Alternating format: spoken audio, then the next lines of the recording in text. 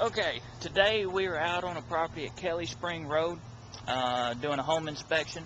Home inspector's shown up. He's already got pretty well finished with the outside.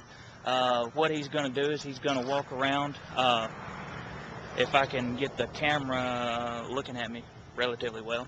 He's going to walk around. He's going to check the exterior, the interior, under the house, in the attic, basically looking for anything that could be wrong. Electrical outlets, water, plumbing, anything that he could physically get his hands on is what he's going to check out.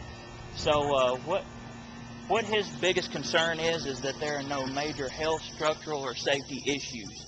As long as there are none of those issues, then we're good to go. Even though he will write other things on his report, I mean, that may even, that would be less than structural or anything like that. Those things will show up on his report, but those are the main things that he's worried about. So, anyway, it's 90 degrees, very humid out here today. It's June 26th, so people are looking at me like I'm crazy for walking around with this camera. But anyway, hopefully nothing will come up on the report.